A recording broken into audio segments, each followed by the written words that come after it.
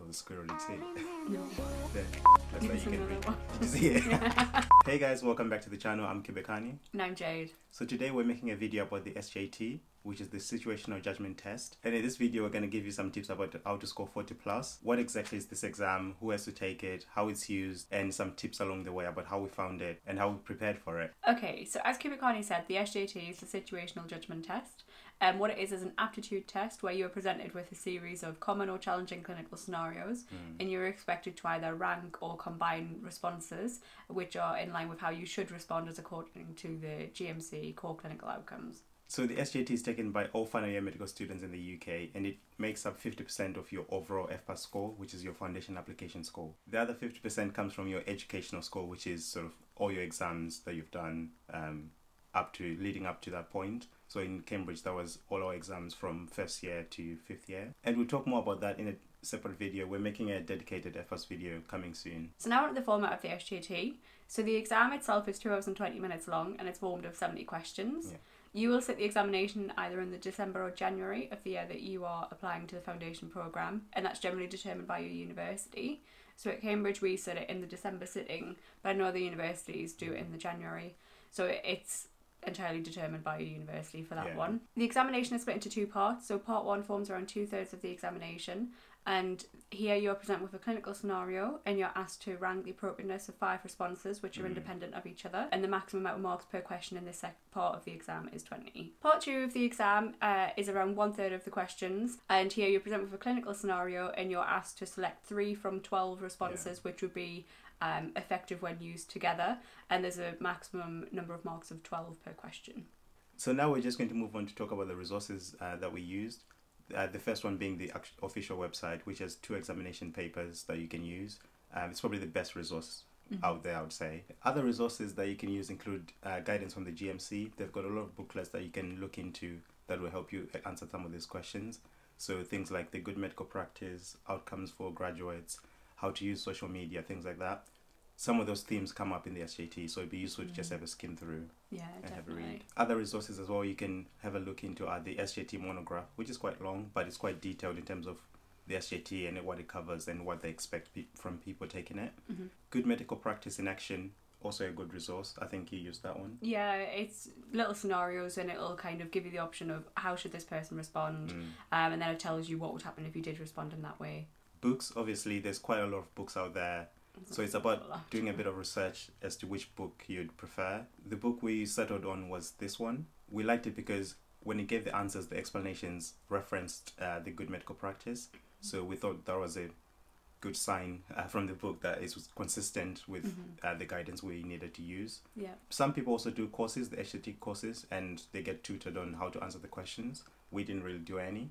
No, I think with the courses you have to be very careful because aside from the actual official guidance on the website about the nature of the exam and the practice questions, any other resource you use is down to someone's interpretation of the SJT, what the question scenarios are based on, and how they think you should respond.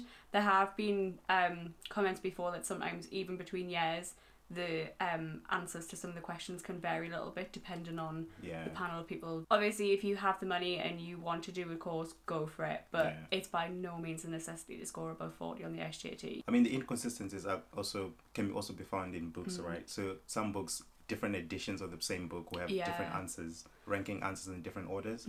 So that was definitely a case with the Oxford Handbook of the SJT. And if you pick one book, it's probably better just stick to one. Other resources as well are like past medicine, which everyone doing clinical medicine will probably use. But for the SJT, we found that the stems of the questions were quite short compared to what the official papers on the website were.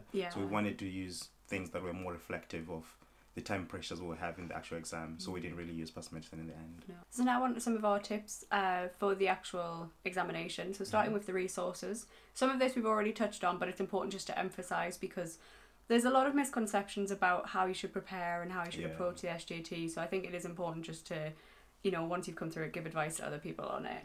Absolutely. So as we said before, for the resources, the only official resource that you will find is the 2 past papers which might have increased to 3 by the next sitting. Yeah. And the guidance and explanation given on the actual official website. Anything else is down to someone else's interpretation of the SJT. And with that, with the 2 past papers that were available when we did it, we would suggest you use one of the past papers quite early on in your preparation. Yeah. This gives you a good chance to kind of see what it is that you're actually preparing for. You can have a look at the marks, how they would like you to answer particular questions or the reasoning behind it. And then I think that puts you in a really good position to know what it is you're aiming to prepare for. And also then it gives you a better opportunity to really look at other resources and see how relevant and how helpful you think it would be based on your own, you know, the only official resource you have to compare it with. But I think it's important to only try the one early on. This is because obviously there are only 2 official ones, and you want to have one later on that you can use as a more kind of practice run closer at the time. And it's also sometimes helpful to redo that first one again just to see how you do on it compared to the first time. Our final tips for the SJT are about preparation. You will hear different things from different people about this, but for us we found that it was very helpful to start early and do a little bit often. So we would do a few questions each week. As I say, we did do one of the practice papers quite early on, but I think it's really important just to pace yourself so that you don't end up panicking at the end, because the one thing you don't want to do about this exam is panic, because as I said before, it's literally about what happens on the day, what you think you should do. Something else to add about the SJT, so whether you do the December or the January sitting, is that you won't find out your score from the exam until you find out your allocation to a deanery. This tends to be in early March. And we found out which deanery we were in before we found out our SJT scores. So depending on how competitive a deanery you've tried to get into, you can sometimes get an idea as to what your score might be. Something else to add about the SJT is that whether you do the December or the January sitting of the examination, you won't find out your score until you find out your deanery allocation in early March. So we found out which deanery we were in with the standard foundation programme applications. We found out the deanery before we found out the SJT score. That came out I think by about 9 in the morning, whereas allocations came out at around midnight. So you have a bit of a gap sometimes, and obviously your SJT score can make all the difference with actually ranking jobs within your deanery. That's all of our tips for the SJT. Good luck to everyone who will be sitting this examination. It's not as bad as people say, I think. No, it's not that bad. No, I think when you're actually in the examination, like, you hear so many stories and obviously the stress of how important the exam and the score can be, but after about 10 minutes in the exam I found myself really relaxed into it, and it was just like I was doing one of the practice papers. I mean, the day before we didn't really stress about it, relax, get a good night's sleep, and it should be fine. Thanks for watching. See you in the next video.